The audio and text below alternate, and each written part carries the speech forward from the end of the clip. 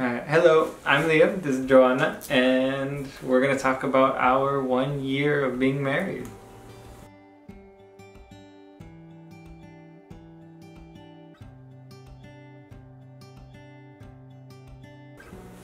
Okay, so to get started with, we are, as he said, about to turn 1 year of happily being married. And we have a couple of questions that we wanted to talk about. So the first one is, what is it like being married? What is it like being married to you? What is it like being married to me? I think to start off, it's just been a lot of fun. It also takes a lot of the stress out of the relationship because you know that the person that you're with is in it for the long run, and you know that you don't have to be as careful as maybe you needed to be in when you were just dating. But there are more responsibilities. So while it is a lot more fun and sometimes a lot easier, I guess in our case it can be it was a lot easier for me just because we're also really good friends, and that we built our friendship as well as building the relationship. Okay. What about for you? What is it like being married? Being married has been beautiful. It has been really, really fun. I think, whenever you are about to get married, people can scare you and tell you, oh, just wait till this, or just wait, the first years are harder, so this and that, and it really, I guess, brings anxiety even before you're married, right? But once you're in it, you realize that it's so beautiful and so much fun. Not to take away, he is my husband, and that's like the number one thing, right? I see him as my husband, of course, but he's also my best friend. And I think that's something that has just made this marriage even better. The fact that we're able to have fun with each other and truly love each other and have fun and enjoy our time together. I think that's what it's like being married. Well, it helps that we're always trying to spend time with each other, right? Yeah. And it also helps that we always want to spend time with each other. So that's one of the things that I think helped us the most. And second question is, what is something that you have learned? Joanna, what is something you have learned? I don't know. That's a tough one. Are you asking me because you don't know yet? Okay. Yes. Yeah, they're tough questions. I didn't know what these questions were before we started. Yeah. So something that I have learned. I have learned to be patient. I think with Liam, right, or with anybody, it's important to be patient with. Just being patient, patience for sure. Something else that I have learned is doing things no longer for yourself, but for the other person, out of love, right? I have learned to care now for somebody else. And I think that is just a major highlight for me, because it's really an act of love and an act of service that I feel you take on once you marry your spouse. And that would be the biggest one that I would say, which has been nice. But also I've learned so much, and it's been beautiful, I guess, along the way.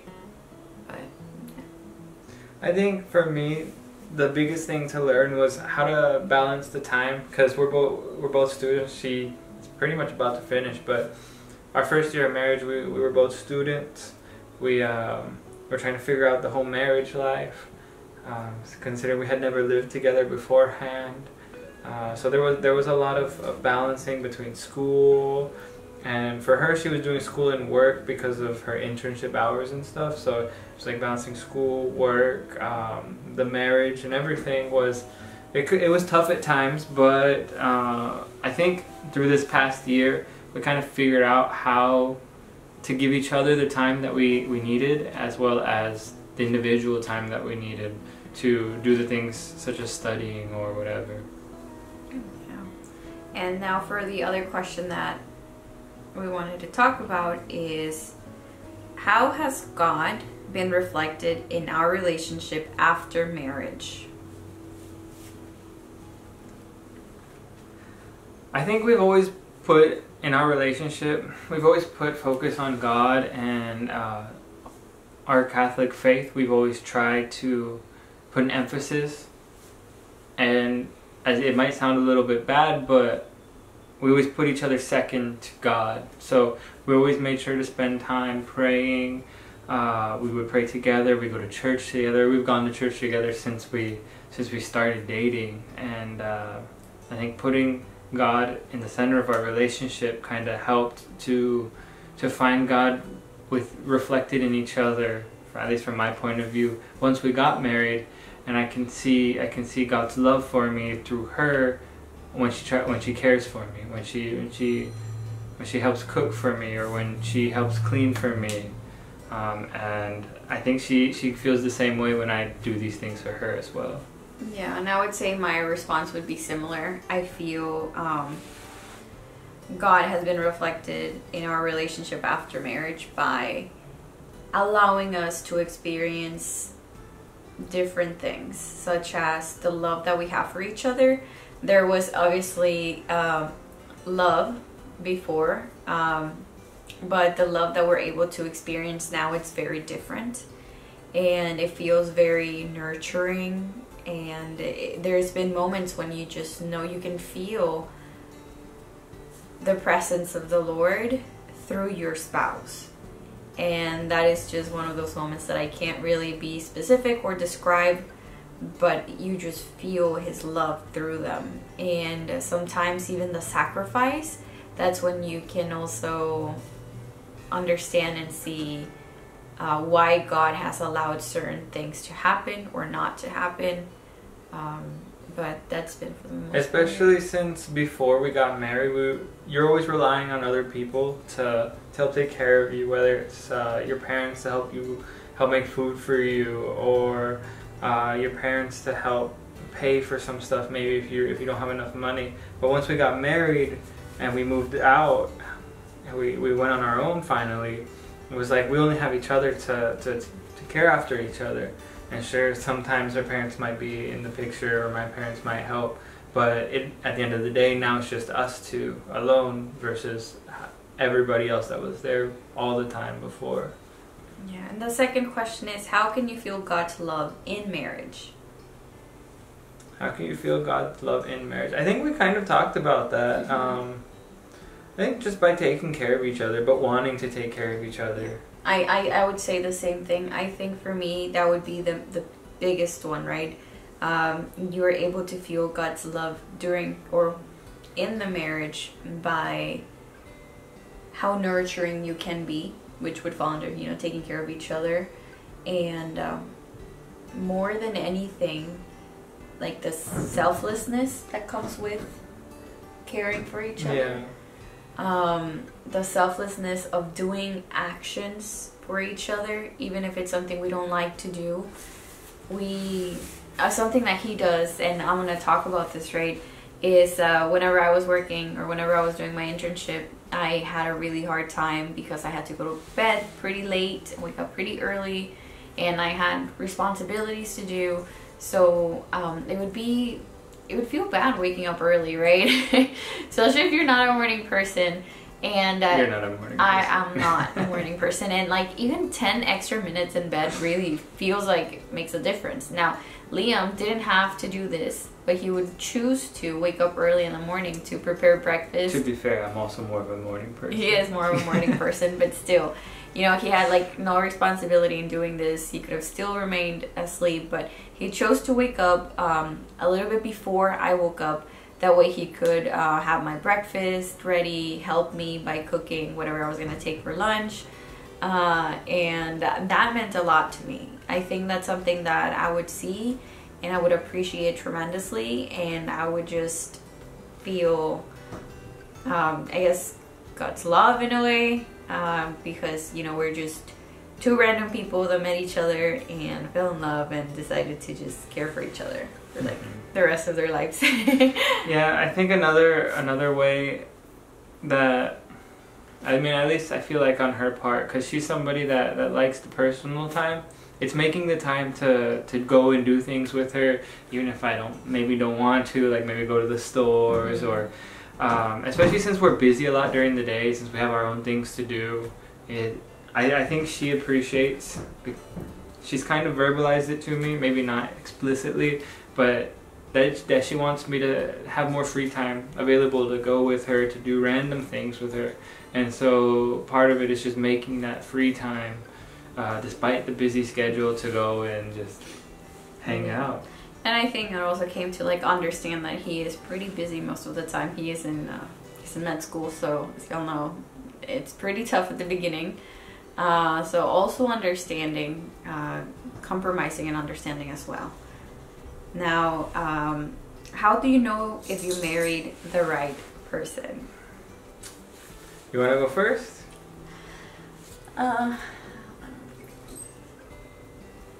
How do you know if you married the right person? I can say for sure, number one, for us, how I feel like I know I married the right person is it gets you closer to God. That is like number one, getting you closer to God, not further away. You feel peace with them, you feel happiness, joy, you feel safe with them. And in our case, I feel like, you know, I can have so much fun with him. He is truly, I keep on saying it, but like my best friend, and he gets me closer to the Lord, and I think with him I grow. He doesn't, so far, he doesn't punish me for anything that I do wrong, but when I do something that is not maybe seen as right, talks to me and helps me understand things better. If I feel like I have made a mistake, he never makes me feel less than. I would say on the contrary, he helps me grow from that and always gives me unconditional positive regard, like no matter what. And just tries to love me for me and doesn't really complain at all about me being chiflada sometimes. But yeah. Chiflada is spoiled. Yeah. Very spoiled. Which I can get sometimes because he spoils me so much. Like he has always set such a high bar. But yeah, I would second everything she said for me as well. I think another thing would be the person that so the reason I know is because she loves me despite me sometimes going out of my way to annoy her. There was a meme we saw the other day where the kid walked up to the mom and tried punching the mom and hit the chair and punched the chair and started crying. And I just started, I think of that because a lot of times I'll go out of my way to do like those small things to like press her buttons, and knowing that she loves me despite despite being annoying sometimes. Yeah, that's when I say like patience. Patience, like God knew the patience was like lowest on my list, and yeah. With Liam it's like every time, every day. Doing the playfully annoying things, which I guess when she's annoyed aren't very funny to her, but yeah, but I try to, you know, when I say, you know what, I need time, hold on. But yeah, no, he plays around, and sometimes tell me you play around too much, Liam. Yeah. No, but I think it's really fun. You know, it's having that like moments of joy. That even though I get annoyed, I know he does like he's just being playful and he just wants to have fun. And it's just about having married your best friend, building up the friendship while you're building the relationship. And I think we really did do that. We really focused on not just the relationship but also the friendship, and that helped strengthen what was going to be and what has become our marriage. And I think building that foundation from the beginning really helped, and that's what has led us to have such a happy first year of marriage so far. God willing, it continues being a happy, healthy marriage. Yeah, that's something that I that I really wish for, because so far you hear people, as I said, you know, scaring you. So far for this first year of marriage, it has been, I would just literally say beautiful. I see Liam for who he is, right? But I choose to love him with and despite his flaws. And I think that's what is important, just like he has decided to love me with and despite my flaws. Because obviously we are not perfect, so we have a lot of flaws, just like anybody. But it's just nice knowing that you see the person, you know their strengths, you know their weaknesses, and yet you still choose to love them, right? And grow with them and be friends with them and always provide like a helping hand. I think that's just so nice. It has, I mean, I can see why people say it can be challenging at times, but I think for us something that has really helped out is communication. I know people talk about it, but communication and listening, like active listening skills and compromising. That has been really big. Especially since it can be challenging, but mostly because you're going from a one-person lifestyle to a two-person lifestyle where you're not alone anymore. Now you actually do have to take the second person into account all the time in pretty much everything that you do. And so it is that adjustment, and it can get a little bit challenging sometimes. But with communication and with both partners willing to listen to what the other person is saying, it really helps in the challenging moments to really get through the problem.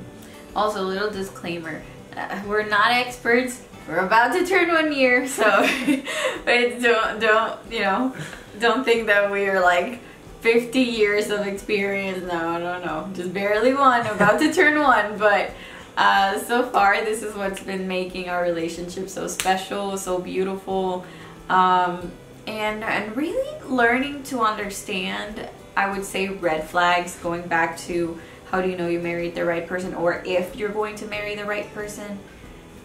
If you feel like there are some red flags there, it is so important to go over them before you actually make that commitment. I think that's really important. And you know, at the bottom of your heart, you know, you cannot turn a blind eye, and you have to address it from the beginning. And we come, obviously, you know, we look different. We come from different cultures, right? So I think that would be like a good example, right? That even if you are from a different culture, being able to listen and understand each other is very important. I would communicate to Liam at the beginning of our relationship why we wouldn't do certain things, why I didn't like specific things, and he just always listened, and he would understand, and he wouldn't really make me feel less than or make me feel like an outcast. You know, I think he was always very open and receptive to even change, right? Because he went from like a specific lifestyle to a total different one. But I think that was very, very helpful. But I had to address it from the beginning. I told him, this is what I believe. And before we get even like further, right, I want you to understand this. I know if you're willing to, I guess, accept me for who I am and respect me in always, right? And I think that was very important. Definitely. I agree. Yeah. Is there anything else you wanted to share with? As for now, I think we covered it. Again, I didn't know about these questions beforehand. And I didn't really think through them. So all I was told was that we were gonna make this video, so yeah. And it was a nice video to make. I've been wanting to make like a 1-year video of what it has been like. Yeah, but can't wait to rewatch this in 10 years. Oof. With Papachino. Like, oh, we have Papachino Leo. Okay, you can see him there. Yeah, he wanted to be here. Leo. Like, he's just here. Leo, say hi to the camera. Say hi to the camera. He's being a little lazy. Oh. Okay, well, it was so much fun making this video. We'll see y'all later. Bye.